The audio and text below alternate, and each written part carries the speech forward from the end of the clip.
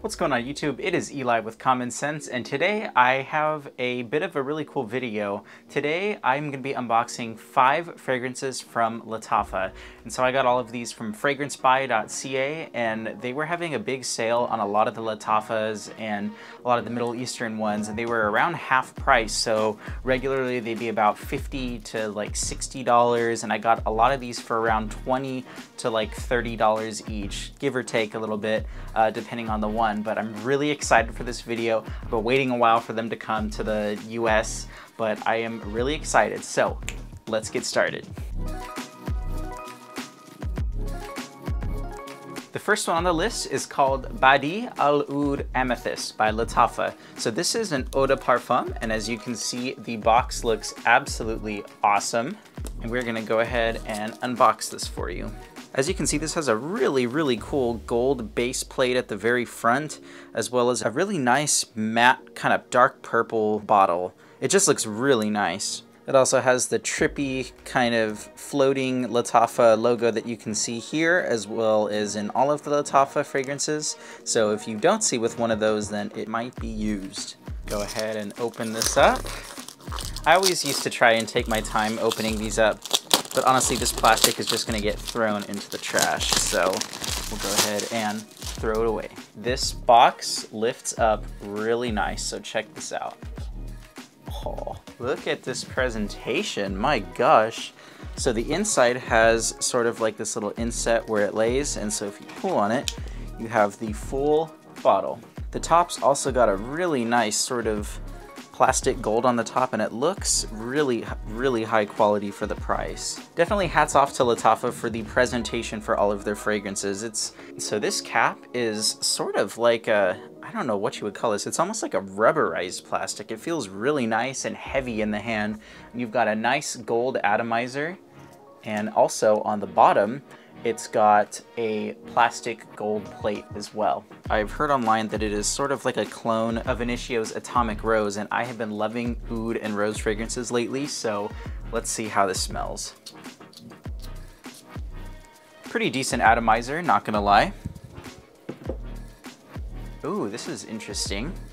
Off the bat, it's sort of sweet, a little bit aromatic. I almost get a little bit of rosemary, but I think that's from the pepper and the bergamot. It's kind of herbal, but it smells really nice. There's a little bit of a synthetic note in there, and my guess is that's the amber and the oud, that kind of combination. You definitely get a sweet kind of jammy rose, and that's from that Bulgarian and Turkish rose that they use.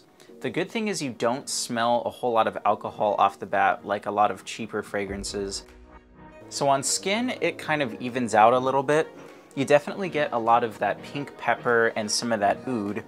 That jasmine also kind of kicks through and makes it smell a little bit kind of white floral. It definitely has that lighter floral that I really do like, but at the same time it is a little bit synthetic, and honestly you can't really knock it for that price. I mean, to get a super high quality, you know, niche level fragrance for like $30, $40, that's, I mean, you know, you get what you pay for. In this instance, I get sort of almost like a plastic vibe. Yeah, I think it's that jasmine and the pink pepper that kind of make it smell a little bit synthetic. It smells a little bit sweet, light, almost a little bit feminine, but that's okay. I definitely like some florals and lightness in my fragrances. In fact, I wear a lot of unisex fragrances. Honestly, it's not horrible and it's not overly great. I'd say it's pretty average.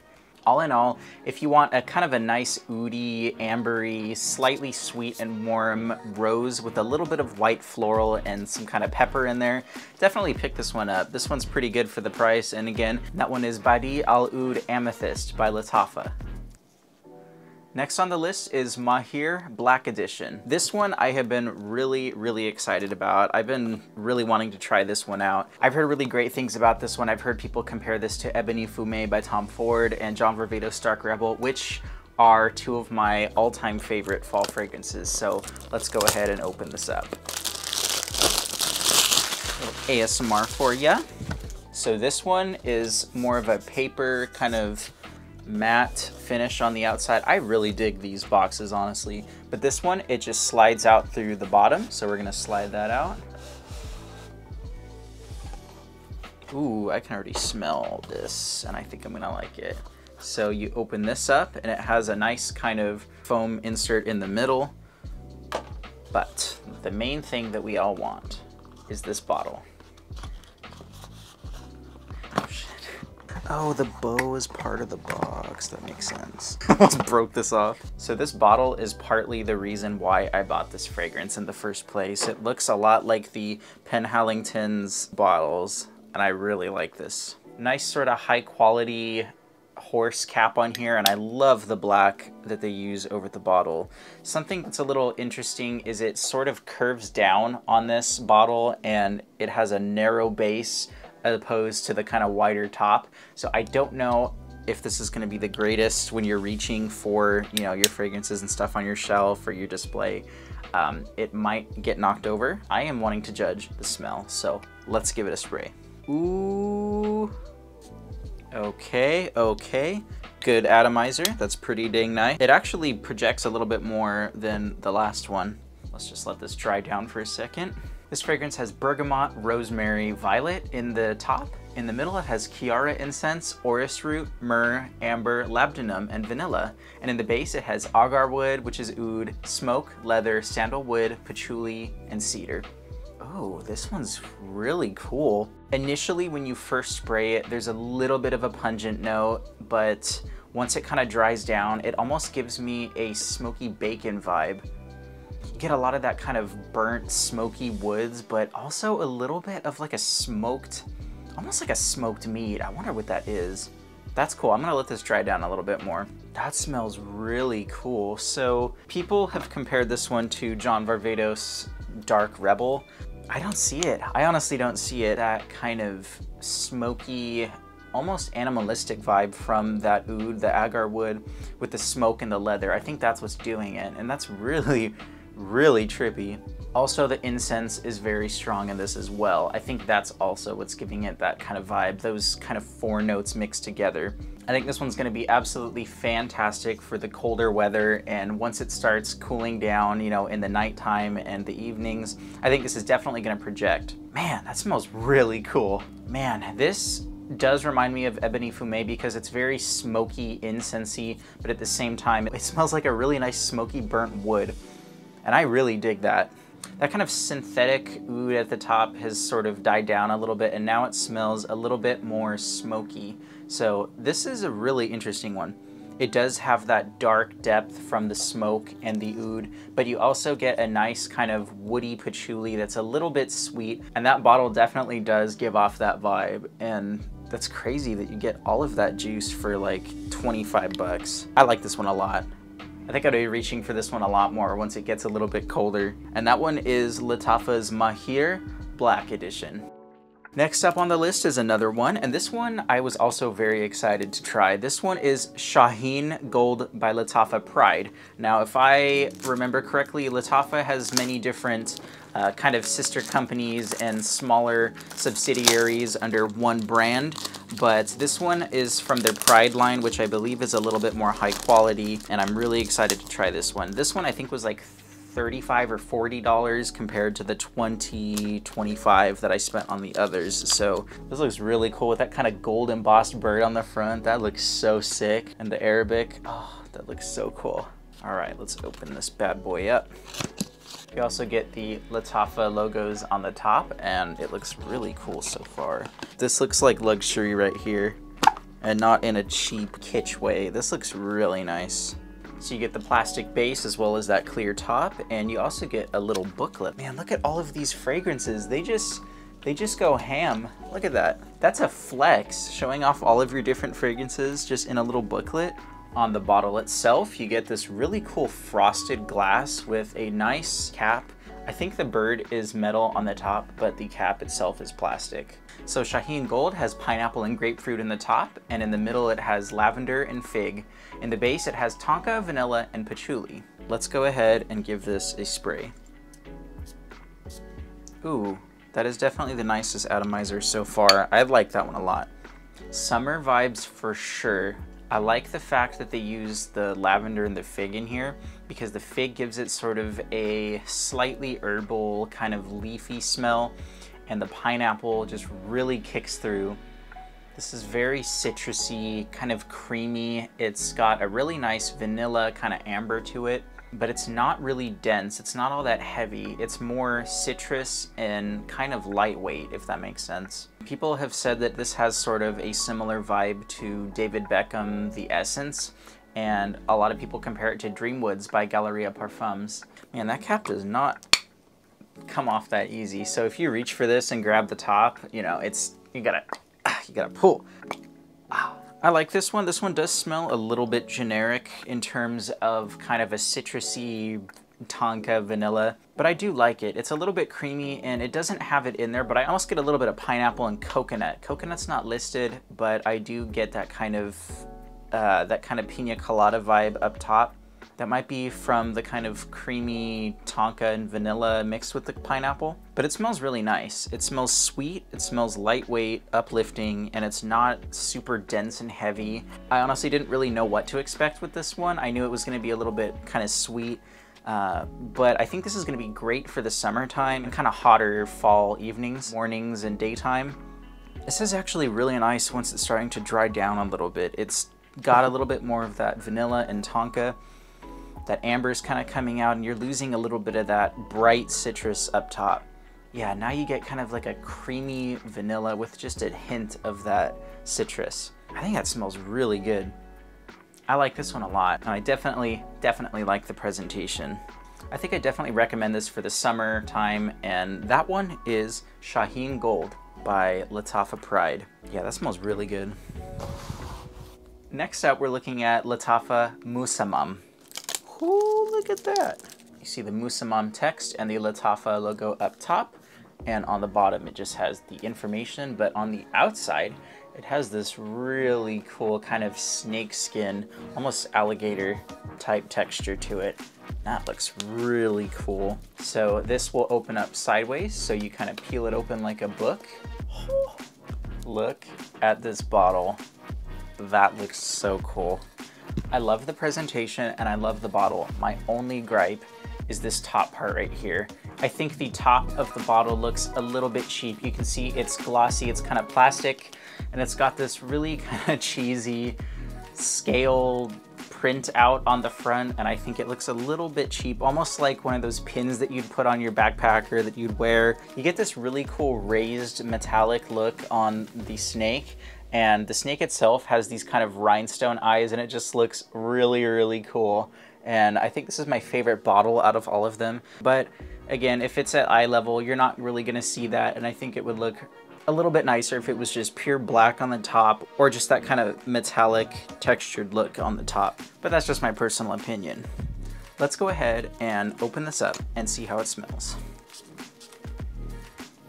Really nice atomizer. I've bought $100, $200 fragrances that have worse atomizers than these.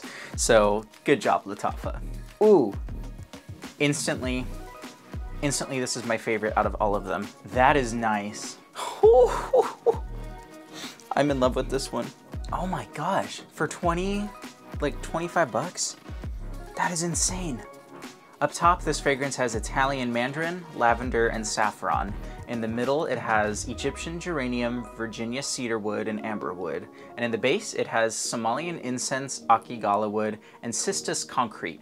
Now, cistus concrete is sort of a rich, sweet, warm, resinous note that reminds some people of amber. It's a little bit resinous, and it just kind of gives it a little bit of a punch. A little bit of a, kind of like a bitter amber, but it also has a calming facet to it, and a lot of people use it in like a fragrance oil or just apply some of it to kind of calm themselves down.